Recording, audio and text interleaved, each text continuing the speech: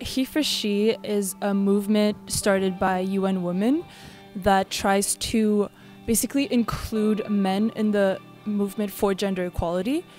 Because a lot of the time when we ask men, are you a feminist? They say no because they think that it's a movement only for women. But what we're trying to do is to make them feel included in the movement for gender equality.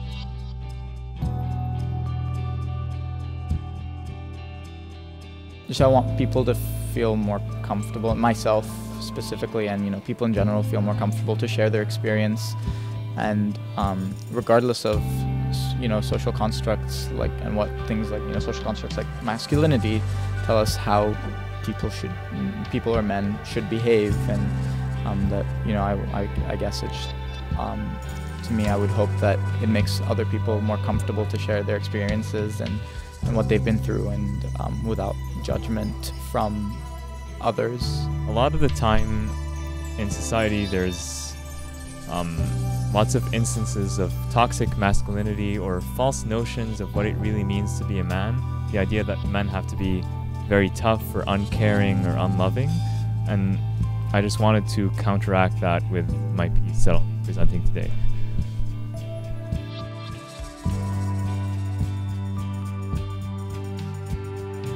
I think that Men's Story Project actually is starting points for a lot of the critical conversations that we need to engage on a daily basis.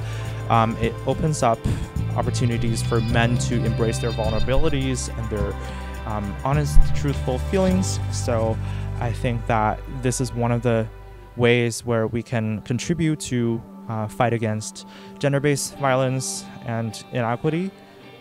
Yeah, thank you so much for having me. And although this project is with male identifying individuals talking about their lived experiences, it's sort of for them to be educated on these topics and to come aboard with the feminist movement and to be allies with women to fight for gender equality.